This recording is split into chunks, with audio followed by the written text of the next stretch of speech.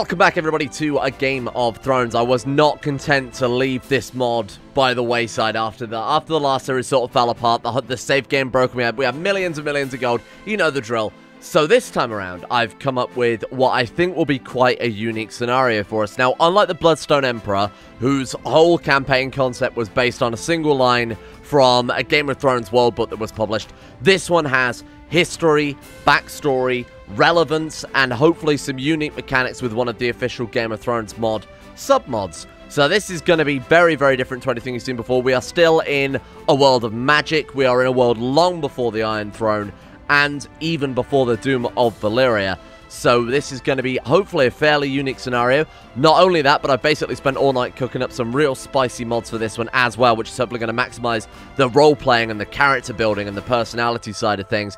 Very similar to the Joris Bonson playthrough, but with some extra stuff layered on top of that. So, my friends, welcome to, and there it is, the cursed save game itself.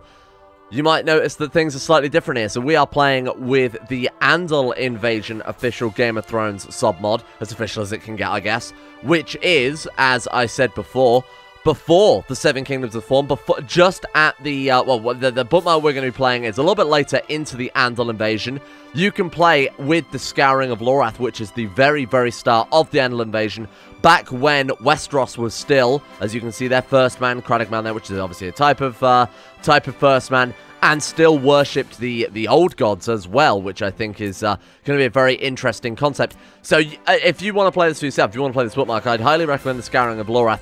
If you want to play the first ever Andal invader of Westeros, so it's Corwin of House Corbray there, a man who invaded the Vale there, as you can see, eventually defeated by the Bronze Kings, I believe, of House Royce. Now, we're not going to be doing that, because that is, of course, how Westeros' history actually went. The Andals landed, the Andals spread through Westeros, they brought the Faith of the Seven, they brought knighthoods and septons, and all that stuff to Westeros. I'm thinking, how about we play it from the opposite perspective? How about we play as a house that was made extinct by the Andal Kings, by a house that was a defender of the old gods and fought down to the last man before they went extinct, and a house with prestige that was essentially lost to history itself. We're going to go down to the actual last bookmark in this particular submod. We're going to go for Light of the Seven, and over here on the very far corner of the Riverlands, by the Twins, by the crossing where Walder Frey is from, there is the province of Seagard.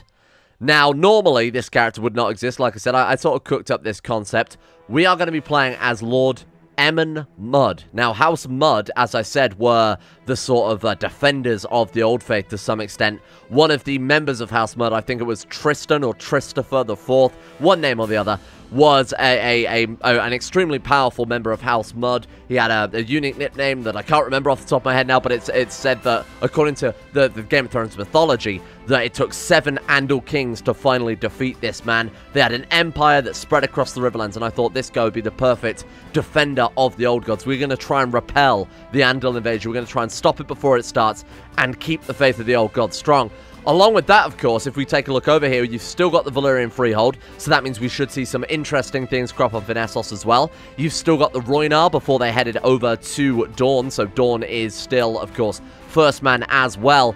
We're at the cusp of essentially a religious uprising, so it's down to us whether or not we want to try and stamp things out. And there are also unique game mechanics added by the devs to this particular scenario, along with some other stuff that I've cooked up myself. Now, alongside the unique mechanics that were designed specifically for this scenario to do with assimilation and religious uprising and things, we have my community traits mod, which we have altered quite significantly here and actually made fully compatible with the Game of Thrones mod. A lot of people reported crashes to desktops, things like that with it, and the sort of workaround left you with kind of half an experience. So I've merged that, I've made that fully compatible, so if you guys want to play with the community traits mod alongside the Game of Thrones mod, you know, the mod that adds, the mod that I came up with that adds sort of prodigy and strong variations, tall and voices, or whatever else, all those additional traits, you can actually use it with the Game of Thrones mod now fully, so of course we've got that enabled.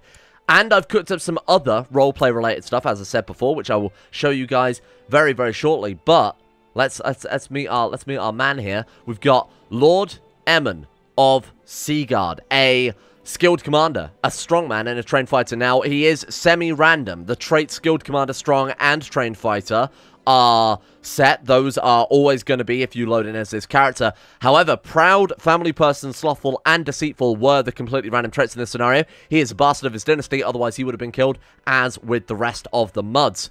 He does start as Faith of the Seven, so we've got here the option to return to the old ways. To survive, you had to pledge yourself to the false Andal gods, throw off the foreign gods, and return to the ways of the first men. If we're feeling confident, we can flip back to the original religion of the first men, of course, the old gods there.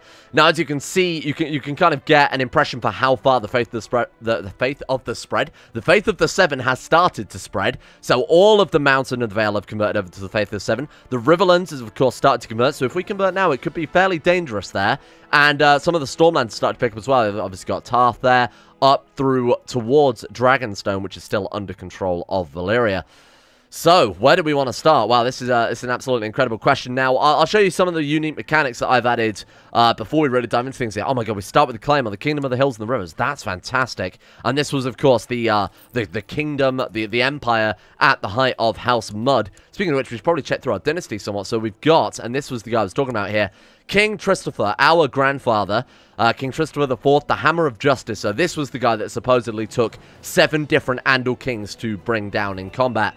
He's got the Mud Bloodline there, founded by... Mud Bloodline? Oh, God. Thanks, Hermione. Very cool. Founded by King Tristan there, the first of House Mud. Obviously not the first of House Mud if he's King Tristan II, but as far back as the mod's history will go. But this guy is the important one. This is the sort of the mighty warrior, quick, strong, brilliant commander. 41 fucking martial. Good God. And there he's got all his little bonuses as well. So you've got a bunch of bonuses to personal combat, martial, other sort of stuff going on there. Now, we, as a bastard of the dynasty, not only don't have the Mud bloodline, but right now, the blood of the Hammer of Justice is also inactive because we are neither brave, nor do we publicly follow the old god's religion. So if we want to claim that bonus, we're going to have to flip ourselves back there. So let me show you some of the features, like I said, some of the gameplay mechanics just before we really get stuck into the actual playthrough. So first things first, I've sort of added in, for those of you guys that saw the Perfectly Normal Man series not so long ago, I've brought back the concept of your focuses being based on your personality. I thought this would really help with the roleplay focuses. The reason I sort of came up with this mod concept in the first place was that every CK2 playthrough we're going, we were always ending up with an ambitious, brave, diligent, temperate, genius man who was great at everything and completely infallible, or woman obviously, completely infallible. We always ended up with what was essentially the same character because, of course, in CK2 it's fairly easy to min-max. So I've wanted to put some limitations on what we can actually do here. So say, for example, as you can see, the business focus you can only take if you're greedy, proud, diligent, ambitious, or ruthless. The rulership focus you can't take if you are a tyrannical ruler, if you're arbitrary, a lunatic, cruel, or ruthless. I wonder if there are any we actually can't take. So there you go, the seduction focus we can't take because you have to be lustful, hedonist, or gregarious. The reason I've done this, I've specifically picked what I would consider the more overpowered of the focuses, so seduction, business, and scholarship, and I've tried to limit those ones down quite heavily, whereas you find things like family focus are not particularly limited, because I think it's fair that most characters would be interested in their family, most characters would be interested in their religion, particularly in the time about dynasty building and religious upheaval. That just made the most sense to me. They do still have limitations, though, so a selfish kinslayer can't take the family focus for hopefully obvious reasons. A character who is shy or temperate wouldn't take carousing, similarly cravens wouldn't take hunting or war. Then you've got seduction, you can't take it, like I said, unless you are lustful, hedonist, or gregarious. So we've got some natural limitations on the gameplay there. There's also some limitations on educating children that you'll see as we go along here. That mod took me a little bit of a while to cook up, so hopefully we'll see that in a second. First things first, my god, Justin Bieber, let's change his haircut straight away. There we go. That's looking a little bit more respectable there, Lord Emmon. We're 36. We're the last surviving member of our dynasty. We are also not legitimized, but as an independent ruler, we can legitimize ourselves. We're the last surviving member of House Mud. Who the hell's going to argue with us when we control Seaguard? Now, the traditional capital of House Mud is our Old Stones. So I think the first thing we need to do is absolutely take back our sort of ancestral home from these guys. And of course, if you played the base Game of Thrones mod, Old Stones is ruined at that stage, and one of the events is that you can sort of go there, restore it, you find the old House Mud crown, you get some claims with it, that type of thing as well. Hopefully that's still in this. Now, as for the scenario, the unique mechanics of this scenario, you can see we've got options to subdue the Andals. Though the tide may seem unstoppable, the Andals can be stopped if properly subdued and conquered. That's going to be our goal for this campaign, quite obviously, is keep the first men alive, keep that culture alive, keep the old gods alive throughout Westeros as well, rather than the Faith of the Seven. Then we've also got expel the Andals. With the leadership removed, the Andals can be expelled from your lands. That is possible if the top liege, you have to not be their religion or their culture, something along those lines. So, first things first then. Return to the old ways, I think, is absolutely the first thing we want to do here as a member of House Mud.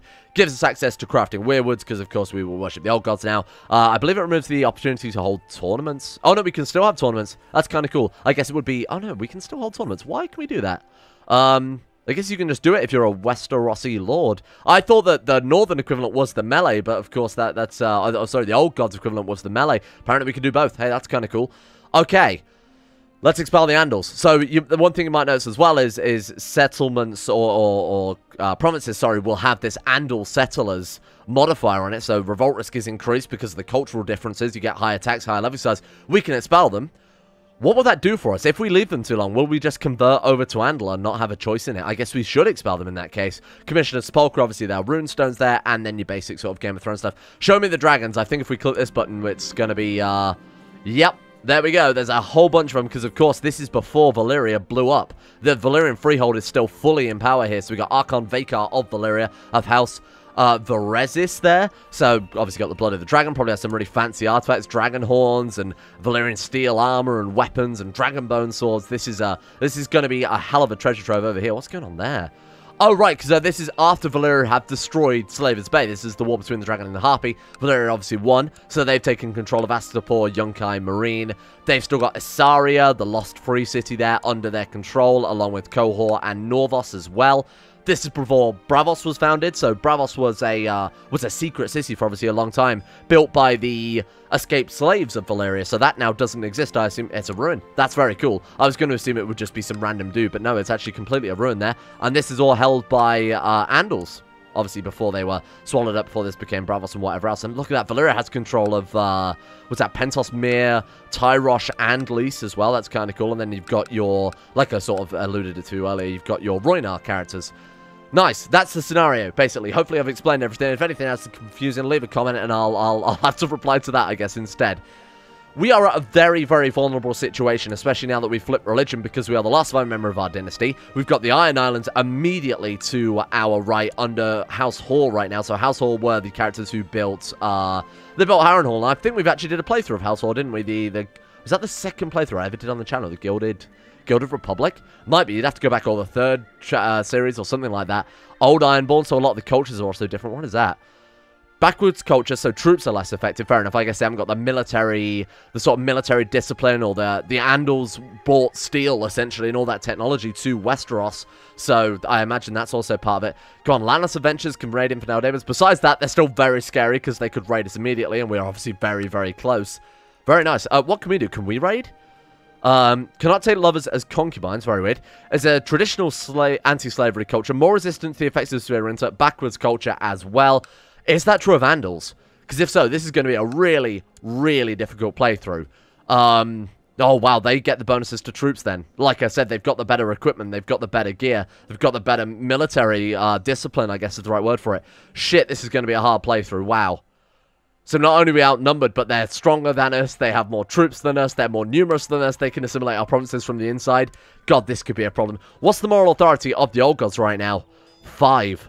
So I guess one other goal for this campaign then not only is to kick out the Andals, but one thing that might help bring that about would be to reform and actually make a scripture for the old gods so that they don't get wiped out as they sort of, well, they didn't really get wiped out, I guess, in A Song of Ice, Fire and a Game of Thrones or anything like that. But of course they reduced only to the north and then obviously beyond the wall.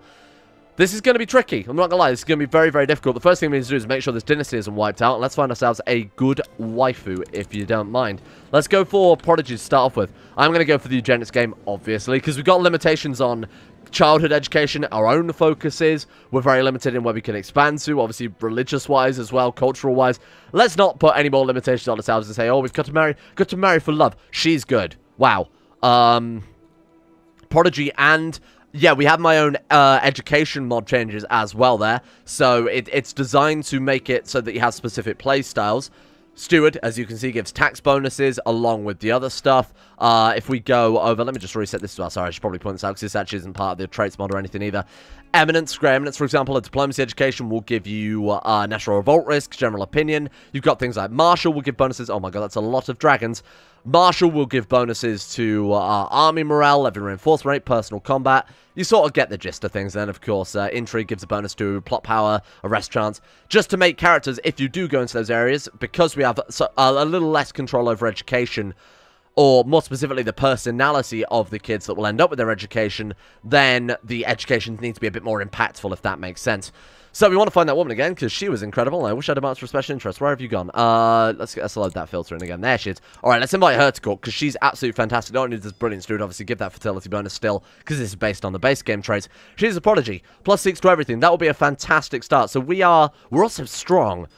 If we play our cards right here, our next generation could be very, very strong. Hello? Is she going to turn up? Takes about a week. She should be at any second now. Kind of scared to turn the speed up, because this is also, for whatever reason, compared to the regular Game of Thrones mod, much, much faster, like insanely fast in terms of the actual game speed. So we've got to be very careful about how fast we want this to roll. Right, so Emmon is going to marry her. We're going to lose 400 prestige straight off the bat. Fan-fucking-tastic. Can we have a wedding feast? Does it take a little while to kick in? No, it seems fine. Can we have the wedding feast? Ah, there we are. Host a wedding feast for Lord Emmon. So it's 20 gold, but as I recall, this actually gives a guaranteed chance of them having a kid, of her becoming pregnant. So we should definitely go for that one as soon as possible. Vassal opinion +10 to revolt risk is completely irrelevant. Is it worth the 20 gold to roll the dice on maybe getting an heir? Yeah, I think it is, especially when we've only got 1%. Sorry, Lord Emmon. Oh, Restmart, right, because we need to legitimize ourselves. Shit, I was going to say, what the hell happened to our house? Request legitimization. At which point we can petition our liege to be legitimized. Spoilers, we are our liege, so we can just legitimize ourselves. There we go. So we're now an official member of House Mob, which I believe gives us the other bloodline. There you go. So you can see, because this one is colored and it's active, because this one is not. It's not active. Obviously, we need the trait Brave before we can claim to carry the blood of the Hammer of Justice. I didn't think that was... I thought there needed to be some extra restriction on that, but we have the Mud bloodline. Grants traditional claim on the Kingdom of the Rivers and the Hills. Andal opinion -10. Don't really get on with House Mud, given that this guy was a real thorn in their side. But the First Men and the Rivermen get a very small opinion bonus. Not so much that it would impact the playthrough. Cool. Good start. Right, I think we need to go for family focus, and we can't take seduction, can we? No, we'll go for family focus in that case. Try and get this babby, just in case the wedding feast doesn't do what I think it did. Have a son. Does that increase fertility? I think there's an invisible fertility bonus associated with that. So we'll roll with that one for the time being. Right, so this is the other thing as well. Other First Men rulers are going to petition us. Please, for the love of God, help us out. We're being wiped out by... Whoa, what? Whoa, he's at war with another First Man. Why do I care then? Who are you? Coalition against our common enemy? He's not my common enemy. Did he just convert back or something? I mean, he is House Gardener, who were First Men. They were the sort of progenitors of a lot of different houses in the Reach, like House Hightower, House Tyrell, people like that all descended from, or claim to descend from House Gardener. Okay, I'm going to say no, we're not going to get involved, because I don't know who you are, and if you were defending against Andals, I might be tempted. No. Why are they petitioning us like this? Is there any... Oh, probably because they're the same religion, same culture, perhaps? I don't know why they can keep petitioning us like this. That's going to get quite annoying if everybody in the fucking realm says, hey... Do you want to join my war? Because I'm absolutely not going to do it. Okay, the best part about holding a wedding is holding a wedding is organizing the whole event. I spend lavishly to show our house's power. Spend enough to make it nice, or I don't want to spend too much on it. Great question. I think let's not spend too much on it for the time being, because we haven't got much gold. Do you have access to the business, folks, if we were off of cooldown? Yes, we do, because we're proud. Okay, nice. So we could get in on the business. We could try and bring in some money into the realm that way. This is going to be one hell of a wedding feast. All right, let's see what we've got then. So we've got all 4 of my good friends. Master Jason, Master Corbin, Master Angry, and the fucking Septum. Get out of here. Is our province converted to Faith of the Seven? No? I guess we need to kick him out then and revoke that title so that someone else or kill him or something like that, so that a new character will spawn who is in charge of running that weirwood. Can you just piss off? I mean, I can't plot to kill, can't plot to kill him. So, here's the weird thing. I thought that if you converted away from Faith of the Seven and you were named a knight, then you lost the knight trait. Or at least I don't know what I kind of expected to happen there. Because I believed it was just religious. But hey, that's not a problem. Most of the preparations have already been made. Send out the invitations. This is going to be the worst wedding ever. No, I don't want to join you. I think I might have to stay with that event because everybody and their mother keeps asking Glorious M and Mud to join them. I'm not really much of a surprise. Look at that beard. Be a glorious ceremony. I did spend 5 gold on it after all. Can't wait. Here I stand before the heart tree of the old gods. Take up a solemn vow of marriage with Jane. Full stop.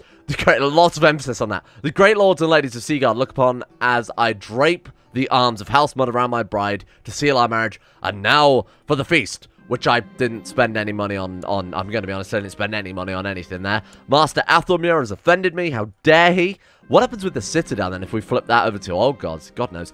The feast is winding down, though only the bedding remains. Emmon and Jane are stripped of all the garments by the revelers who make many bawdy jokes along the way. They are finally bundled into their bedchamber, where they are finally left alone. A fine tradition. And that's what we spent the money on. High-class prostitution, everyone. The morning after the wedding feast has come, and all the lords and ladies finally make their way home. Thank you for turning up, you 4 random... Just the 4 random people we could drag off the streets so we didn't feel so lonely. Andy's been spending more time with his wife lately. In fact... It's been a whole day. They've spent a whole day together, and he thinks he's... You know what? That's nice. They're both family people, though, aren't they? Yeah, they are. That's kind of cool. Okay. I mean, I think that just makes them like each other more. Like spouse opinion +5. Perfect. Just what we could have hoped for. Right, let's take a look at this bloody council then and see what we're dealing with. So, Castellan's actually very good. Fairly impressed by that. A Justicia isn't fantastic, but isn't terrible either. Now, the question is, do we have a claim on Old Stones? No. That doesn't make any fucking sense. We've got a claim on everything but Old Stones. Wait. But if we've got a claim on the Kingdom of the Rivers and the Hills, don't we by default have a claim on that? Claim on the Empire, and no one holds the Empire, so I guess we can't push the claim. That seems a bit odd. Never mind. Maybe our bloodline will kick in and say, oh, by right, I should have Old Stones, or something like that. In the meantime, though, I think it would be fair if we start fabricating a claim, or maybe not with you, because you're shit. Septum, do me a favor. I know I did say 30 seconds I was going to kill you. Just a joke, bro. Let's get you fabricating a claim. 28% chance yearly. That's looking a lot better.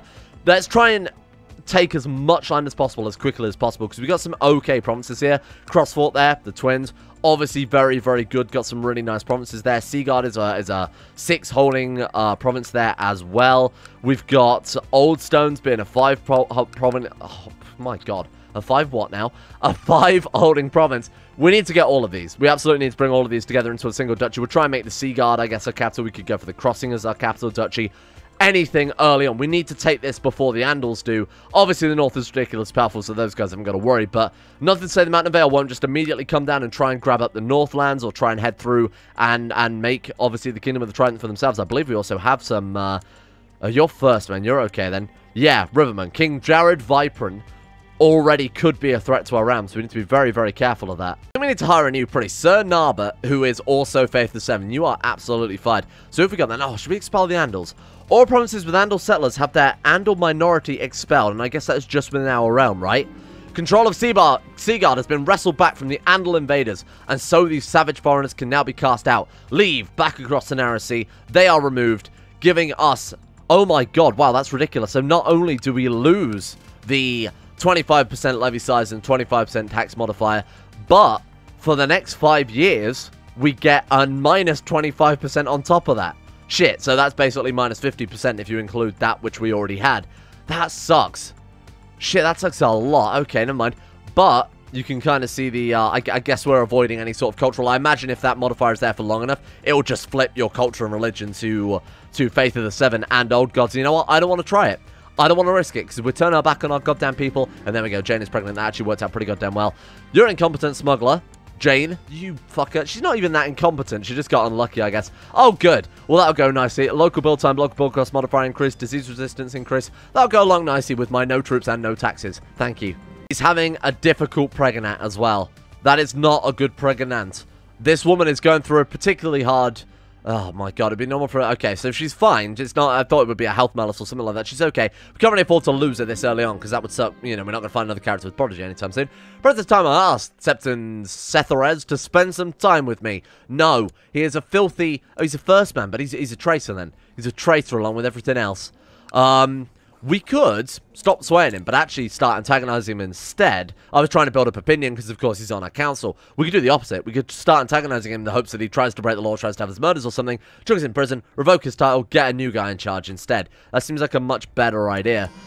Ah, a son. And we've named him after, of course, the Great. He's garbage. But we named him after the Great Christopher.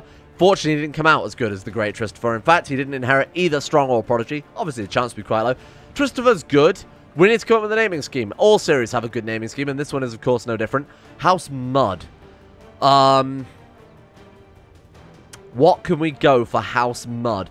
I don't know enough about mud, to be honest, to commit to a mud-based naming scheme. We could have mud, soil, sediment, and then I'm immediately out of that related name. Okay, you guys are going to have to help me out with this, because I can't think of anything else. I'm going to have to commit to this. Young Soil. Soil Mud. Welcome aboard. We have had a son. Now, like I said, the education is vastly different to what it used to. Well, not vastly different at all. That's not true. But we have to be a lot more careful about how we educate these kids. So as you can see there, I've added some conditions to each education trait so that you cannot pick it more than once. As it says there, that childhood focus is not already chosen, which means we can choose it. But if we pick struggle for Young Soil Mud, other children we have then can't have struggle unless we picked every other one, at which point it will reset and it will unlock them all again. So we'd have to have 8 kids if we wanted to pick struggle again, and if we pick struggle for this guy. Which means that normally in CK2 you just go thrift, or at least I personally would go thrift, duty, struggle, and that's basically it. They're the only good education traits, right? But now we have to be a lot more careful. We might want to think, hey, let's not waste thrift on soil mud, because if we get a kid who has strong, thrift would do better for him, or if we get a kid who has prodigy, we might want to pick... we might want to pick struggle for him, roll the dice, getting a really good martial character rather than on this kid who's fairly mediocre. Because he's fairly mediocre and because we have the sister, I'm going to go with duty.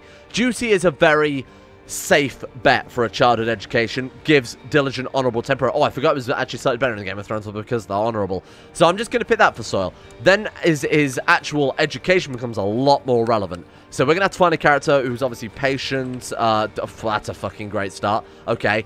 Diligent? Diligent, craven, stubborn, arbitrary. You know what? I'm going to find my own court tutor with blackjack and hookers, because you guys are garbage. Instead of by blackjack and hookers, I mean diligent and patient, ideally. Anybody want to join my court? Anybody at all? Diligent, patient, proud family person. Fuck it. I'll take it. I'll take it. Welcome to court. You are officially #1 educator. Best combination would obviously be, genius, diligent, patient, erudite, high learning. Learning is obviously a big part of the Game of Thrones education as well. I haven't changed that. So the higher the kid's learning stat, the better his education will come out. He is the most disgraceful septum. He is, because he has obviously betrayed us and converted to the false ways. Fuck. I made him like us. Oh, God. His response to my attempt to slander him have been extremely polite and reasonable. So much that it's put me in a difficult position. That's hilarious. Would not be appropriate for me to continue harassing after such a kind and thoughtful response. Damn it, he's playing your hook, line, and sinker, man. You're too slow. Oh my god, speaking of slow, we're slothful, aren't we? I'd like to get rid of that, but of course, normally you pick the what? The rulership focus? What gives diligent? Hunting focus gives diligent. That'd be kind of nice as well. Either of those would work. Can we join any societies this early on?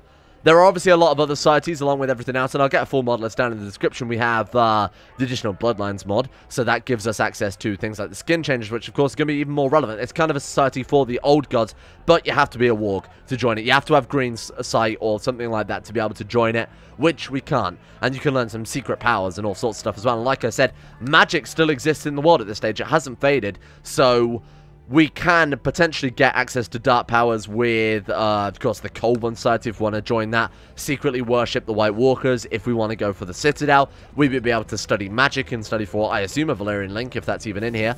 Alchemist Guild, we actually have access to the rare elixir and the rare powers as well from that. So there's a lot to see. There's a lot to see with the addition of magic in the world as well. I guess obtaining Valyrian Steel is much of an ambition these days, given that I assume every lord in Valyria has Valyrian Steel. Let's take a look around. So, obviously the Archon Vakar there has Will Fury and Valyrian Steel armor, both of which obviously count as Valyrian Steel. They're kind of cool. This guy, Golden Law, another Valyrian Steel sword. Oh my god, they all do. You can just tell. Look at the portrait. So that symbol there, symbol of... Fuck. So that symbol there symbolizes that they have Valyrian Steel. That's what it's used to represent. I assume this kid has it as well, but maybe not equipped. Oh, he actually doesn't. Wow, imagine a Valyrian Lord at this point not having that. Oh my god, he's got like a Dragonbone seal. That's cool. Glass candles, of course, still useful. The power of magic is not faded there. You just need to have 12 learning and some other traits. This guy, though, literally too stupid to look at his candle. And then House Targaryen actually do exist at this stage, of course, still in Valyria. Now, in lore, they're said to be only minor Dragon Lords, and I think that's quite fairly represented there in the fact that they are just counts. Don't have a dukedom, don't have any sort of particular political sway there. They have a couple of dragons, I assume. Do they have, So this is long before... I mean, I'm just trying to think the maths then. So this is, what, like 1,000 years or so before they flee to Westeros? I don't remember. I'm trying to run the numbers on it, but I can't quite figure it out. So long before, so you got to bear in mind, Harrenhal, things like that, were built around the time. So House Hoare exist. They built Harrenhal, although House Hoare had been around for ages. You know, I can't do the numbers off the top of my head, but just know that the House Targaryen, that, man, they have some cool... Oh, so they do a Blackfire at least. That's cool. And then they've got a whole bunch of other shit. My god, there's so much to see. I'm really interested to see how the Valyrian Freehold hold up. And here's a cool little Easter egg for you. We've actually done a Gogasos playthrough, which was the sort of lost colony of Valyria in Sothorios, which is this continent here. And there you go. You've got actually Gogasos kicking around there. Red Death is, yeah, I think we all remember that, don't we? This was kind of like a slave colony, basically. But that is actually a Valyrian holding, which I thought was quite a cool little attention to detail. If you die, I will have such fury. I will have such fury, because then we'll be playing as 0-year-old soil mud, and I cannot take that. Athumur is already developing the Great Pox. Oh, that's really reassuring, Athumur. Thank you. Appreciate that. I'm not sure that did anything. Oh, fuck. Don't die on me. Is there like a... Is there an outbreak? There's no outbreak, so I don't really know what we could have. Food poisoning? This is 100% food poisoning. Athumur, I should be court position, because you're a fucking idiot. We're fine. Food poisoning is not a problem at all. We are a strong man. Decent symptom treatment. He's fucked it up, but we're still a strong man. We're fine. Was that -3, -4? Oh my god, we actually might die. It's -3 health overall. That's as bad as a pox. Please, don't die on me. Don't die on me. Don't tell me about dragons. We don't care about... There's so many dragons. They are not at all relevant. Oh my god, we're good. Well, that was close. Let's set our ambition then to have 5 children. That's what I wanted to check out, whether or not it was worth even setting Valyrian Steel as our goal. Let's have 5 children, and let's try and get a better heir. Soilmud, you're okay. What's a government type? I can get Gavelkind. You would give me Gavelkind as well. You are a cruel man. We're playing on hard difficulty. We've got the focus changes, which are made harder. We've got the education changes that made harder. And they've stick me with Gavelkind. Unbelievable. What do we need to do? Weirwood weapon. We need money and piety. That seems fair. Okay, what do we need for this as well? Defeated an Andal invasion. No independent Andal realms exist. Oh, that's cool. I assume that's within Westeros, right? Because they... Oh, we have to control de jure Andalos. Whoa, so that's our end game goal. That's going to be so difficult to do. Not only do we have to kick the Andals out of Westeros, we have to reverse invade them and control everything in the Kingdom of Andalos. And that's the... Oh, I'm so glad they've added an end game goal to this campaign, because that's made my life 10 times easier. Well then, let me know what you think. I think this is going to be very cool. I kind of am looking forward to some of the roleplay changes we've got going on here. I'm looking forward to see what some of these unique mechanics do. Hopefully we can become a warg at some point and join the Skin Changer Society. See what Valyria has to offer. Can we raid? I kind of forgot about that. Can be reformed. I guess we could reform it with raiding. I'm thinking we head over to Valyria and try and steal their shit. Steal their steel, because we are just still fighting with, I assume, wooden clubs and just garbage flint axes and rubbish at this stage. Okay, this is going to be, I think, fairly interesting, if nothing else. We definitely can't... Sorry, I'm just double-checking that nothing gives us access to raiding. Nope, absolutely not. Again, let me know what you think. I'm really, really excited to get to this endgame, because this sounds like it could be... Sounds like it could be massive, and it's going to be a long, long time before we get to anything like that. But, of course, we have access to extremely hig speed 5 right now. Yeah, look at that. Okay, so getting through this, hopefully there's not going to be any moments of downtime in that case. Thank you all for watching. Hope you guys have enjoyed this concept, this idea in a completely different bookmark and a completely different time of history with magic and Valyria and invasions and all sorts of tumultuous times. Did I turn off the Aztecs? Oh, God. If I haven't turned off the Aztecs, I'm probably going to turn off the Aztecs, to be honest with you. In the meantime, let's give a shout out to the insane top tier level patrons. If you guys have any silty, soily, dirty related names, feel free to tweet them at me over Discord if you want yourselves a dynasty to add somewhere into the world. If you've got any inspiration for that, of course, feel free to chuck those over to me as well, and I'll get those added. And a big thank you goes out to Aiden W, Alchemia, Anthony Gaulier, Suna Kirito, Atmosis, Average Gamer 419, Bacon Kitten, Ben Hofflin, Chesty, Croesus, Donald, Doolin of Gondolin, Facundo Vasquez, Ghost of Protocol, Gogula, Sarik, Jimbo, Jonah Waters, Justin Wallace, Kaden Carter, Keontae Boyd, Michael Mullen, My Name Isn't Dio, Muskratful, Natbuskers Number 1, Necrophilin, Pelvis Presley, Rodin, Richard Clark, Scott, Skaz, Smegma Stain, great name, Somnus, The Forsaken One, T-Mac Cruz, Tom Terror 18, Talakan of Vacuous Backers, William Green, and Zazzy 7011 for their support, the Insane Tier Levels on Patreon. Thank you guys for all going above and beyond anything I would have ever expected anybody to support on Patreon. It's much appreciated. Big thank you to these guys for keeping the channel going. And a thank you as well, a wholehearted, very large, and nice and good thank you has to go out as well to Uwu Daddy, Asro, Ann in Person, Andrew Walsh, Andrew Wilson, Anchor, Attila, Austin Taylor, Bordoon, Ben Trope, Betimus Max, Better Valerian, Black Double H, Tadini, Chris, Corey CA, David Van Diepen, Don, Dunconny217, Emerald Beam, Exploding Knees, Gaz, Genji Zerka, Grey, Hajidamar, Icarus, Icy the Grey, Ida C, Jay Lara, Jacob Wolfie, James Barnes, James Shea, Jason Sushu, Jose, Joran De Vries, Jordan Campbell, Joseph Beer, Justin Plott, Justin Walters, Luana Thomas, Luke Wallace, Mastolp, Mark Priestley, Monty, Mostly Samson, Nathaniel Lindbergh, Nathan Flores, Nostrus, Nick, Noah Gallimore, Pansamu, Pantherpearl, Payback 1 through 7, Peyton Denisar, Russian Oligarch Billionaire, Ryan Hooper, Sagataire, Sam Kears, Shari, Smirtworm, Smooth Octopus, Socrates, Super Nanny 089, The Insane Pickle, The One Ring, Valonkari, Varagon, Voodoo Mumbo, Will Wade, Wilson Tef, Wolfie, Yorkus, Zach, and Zico2. Thank you all for your support over at Patreon. Big shout out to you guys for watching, liking, commenting, subscribing, just generally sitting around, playing Crusader Kings. Obviously, thank you to Paradox, and thank you to God. Who else do people thank on speeches? Just thank you. Well, hey, thanks.